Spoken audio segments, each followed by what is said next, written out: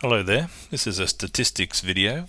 This time we're finding the median from a cumulative frequency histogram. Here's a cumulative frequency histogram. We have the scores down here, various scores from 2 up to 7, and we have the cumulative frequency happening on these columns here. And that's kind of totaling the number of frequencies as you go along the frequency column, and that we've created that cumulative frequency histogram. There's a previous video that shows you how to construct this, but we're just going to take this cumulative frequency histogram and see how we can find out what the median of this set of scores must have been just from the graph. Okay, we firstly note the highest column that we have. And we note that that highest column is level with 25, so we know there must have been 25 scores altogether. If that's our final item of our total, we know that that must match the number of scores there are altogether. So if we added the frequency column up on this this set of scores, we'd have 25 scores there.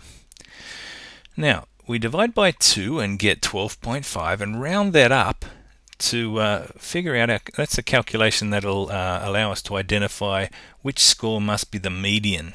The median is the 13th score.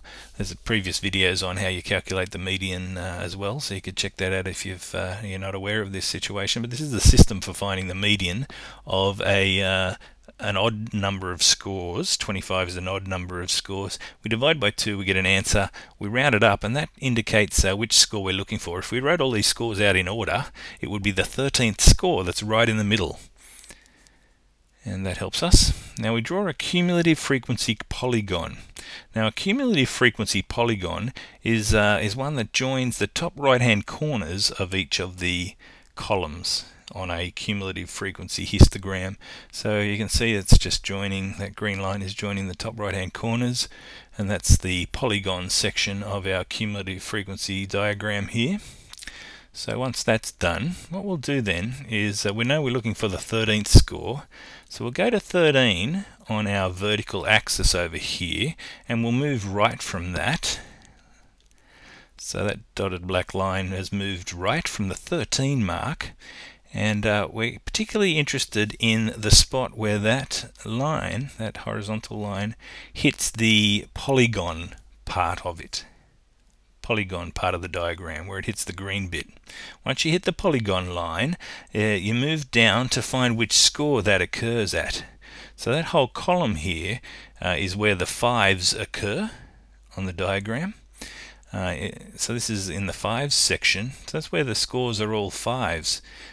So you can see that the median occurs just in the start of where the 5s occur in our arrangement, if they were all placed in order. And so that score there, the 5, is the 13th score of our set of data. So that score is the median. That's the one we're looking for. So how do we find the 13th score? We figured out that the 13th score must be the median. And so what we did, we got the spot where 13 is on the vertical axis. We went across to hit the polygon. Now it's important that we hit the polygon and not just the column. If we hit the column there, we wouldn't be sure whether it's a 4 or a 5 we're looking for. But if we go across to the polygon, then go down, that section should identify the score that is the one we're looking for our median. The score is there as 5. That's our median. So quite a process, but once we've drawn a cumulative frequency histogram, we draw the green polygon section, then we go across from the halfway point on our vertical axis, and then once we hit the polygon we can figure out what score we're looking for there for our median. And there we have it. That's finding the median from a cumulative frequency histogram.